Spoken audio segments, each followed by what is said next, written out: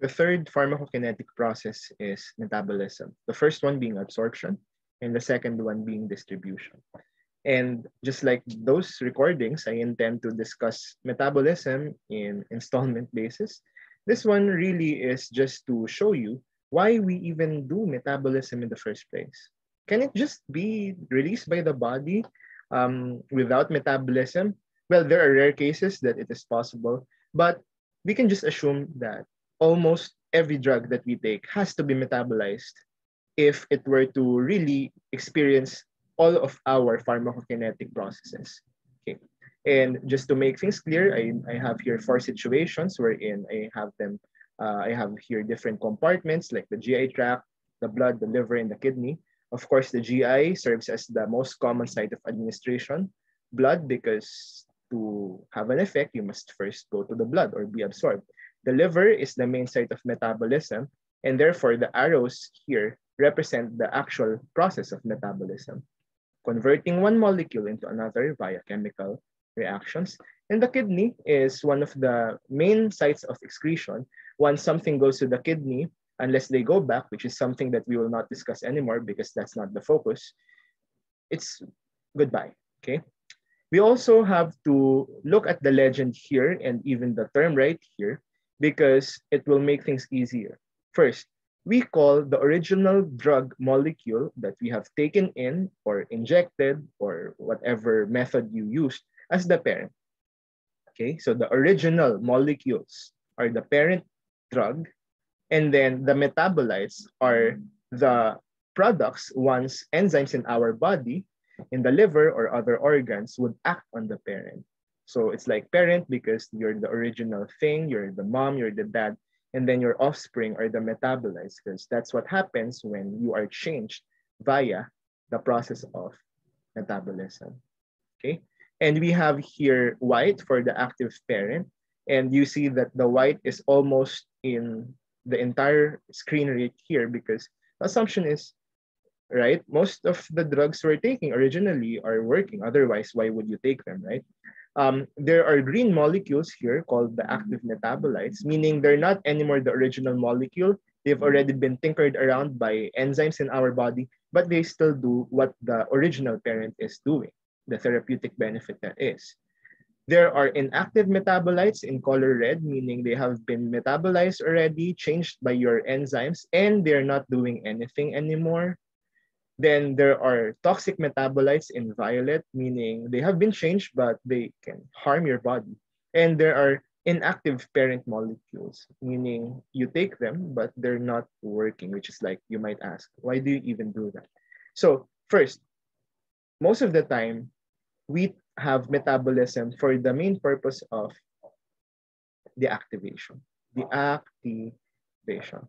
Probably 90% of the time, 95%, of course, those are just assumptions, but we can just imagine that our liver is really just doing it to prevent the drug from residing way too long in our body. We acknowledge that all the medications that we take in should not last inside us forever.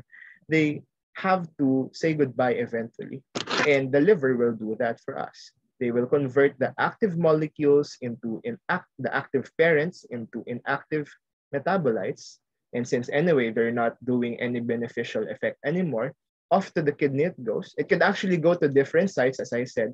It cannot just be urine, it could be sweat, it could be saliva, it could be other secretions. In fact, it could go to the GI tract and then exit our body through feces, right? Biliary excretion is what we call it.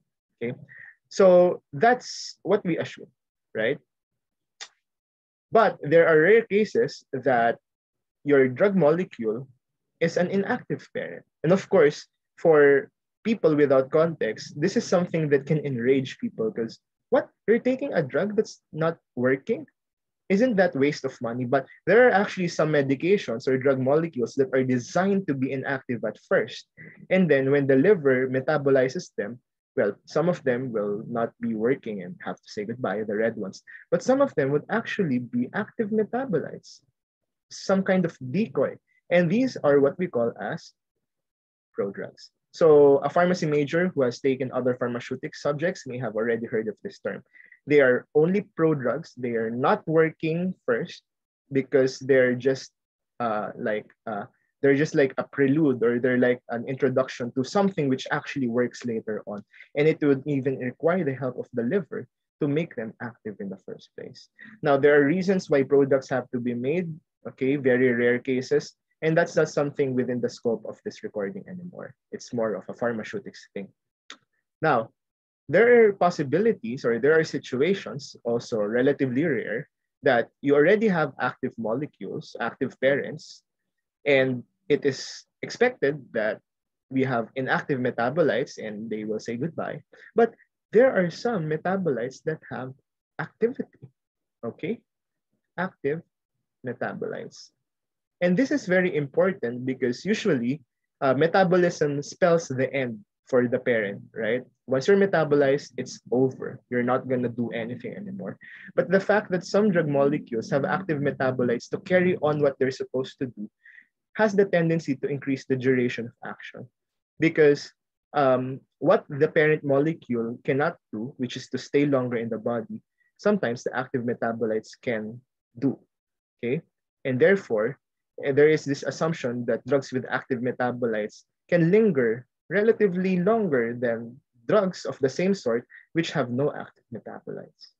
And finally, there's the possibility of having toxic metabolites, which is again just as special as having active metabolites, because of course you expect that, yeah, some of the molecules will be inactive, some of the metabolites will just go out as usual, but some toxic metabolites may mingle with your other active molecules and return to the blood and do harm. In fact, these are very rare cases, so much so that in toxicologic studies, the drugs that can have really well-known toxic metabolites are discussed one by one. That's how rare they are. You can discuss them one by one.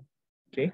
But again, for most of the time, we acknowledge that metabolism is for most part a process of getting rid of the drugs, first by removing their activity, and then consequently by completely removing their existence in the person's body.